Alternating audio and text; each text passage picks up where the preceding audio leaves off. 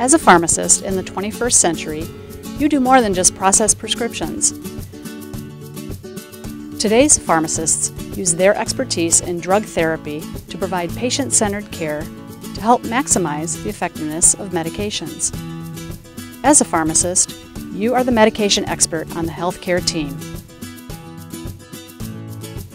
You collaborate with the patient and the patient's other healthcare providers to promote health and healing. A career in pharmacy combines science and patient care. You are the specialist in the science and clinical use of medications.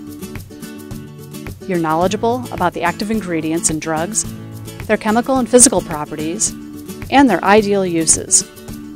You understand how medications work in the body and how they interact with other substances. You also counsel patients on their safe and effective uses, as well as answer patients' questions. Roughly half of all pharmacists work in a community pharmacy setting, such as a Walgreens or CVS. These pharmacists are the most accessible healthcare provider. They help patients understand their medications and also promote wellness by providing health screenings and immunizations. Some of these pharmacists later advance into corporate management positions. In addition to the community pharmacy setting, pharmacists also practice within hospitals, senior assisted living communities, neighborhood health centers, managed care organizations such as in corporate offices of HMOs and PPOs, government entities such as the Food and Drug Administration or the Centers for Disease Control and Prevention, colleges of pharmacy, where pharmacy professors teach tomorrow's pharmacists, as well as in the pharmaceutical industry, which includes areas such as research, sales, administration, and marketing. I have a very unique role in that I work as a medical science liaison within the pharmaceutical industry. And what that means as a medical science liaison is I'm a field-based scientific expert, and I'm able to utilize the skills that I've attained as a pharmacist to answer and be a scientific expert for the therapeutic area I cover. We might reach out to a patient in our health plan, Mrs. Jones, who is a few days late in filling her cholesterol medication, and we'll have that conversation with her to see if there's any side effects she's experiencing, if there's any issues with obtaining the medication, cost issues, whatever the scenario might be. We'll work with her and we'll loop in her pharmacy or her physician if necessary to make sure we get her back on track taking her medication every day. I round with the physicians and nurses in that intensive care unit and provide recommendations to them about the medications that are being given to our patients. And our patients are pretty much the most critically ill patients in the hospital. They're very sick. Similar to the practice of medicine, pharmacy also offers the opportunity to specialize in various areas of practice. Clinical pharmacy specializations include pediatrics, critical care, emergency care, cardiology, oncology, psychiatric care, chronic disease care, such as helping patients manage their asthma or diabetes, and many others. Some clinical pharmacy specialists work in clinics where they meet with patients to educate them, monitor their progress, and adjust medications when needed. I mainly work with patients who have uncontrolled diabetes and have food infections or amputations.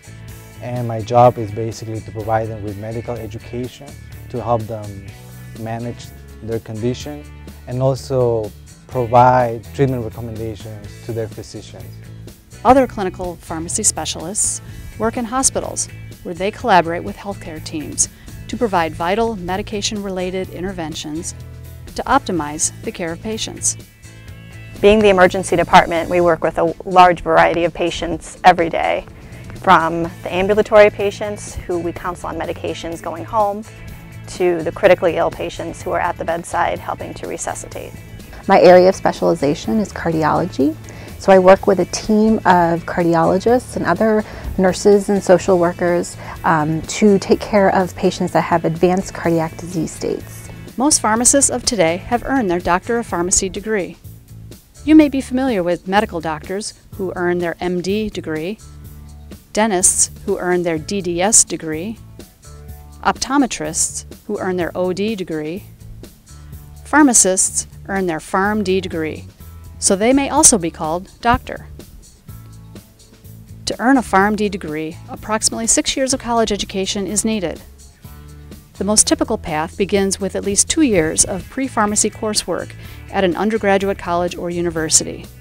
Though not required, you may earn your 4-year bachelor degree at this time. Then there are 3 to 4 years of graduate level pharmacy education in which you become immersed in learning the science of medications along with patient-centered care. Your pharmacy education includes experiential education, also called rotations, where you observe and begin working under practicing pharmacists in a variety of specializations and patient environments. These experiences can help you decide which of the numerous career opportunities in pharmacy you'd like to pursue. With more Americans seeking health care and the increasing complexity of patient care and medication therapy, the demand for pharmacists is likely to remain high for some time. So is a career in pharmacy right for you?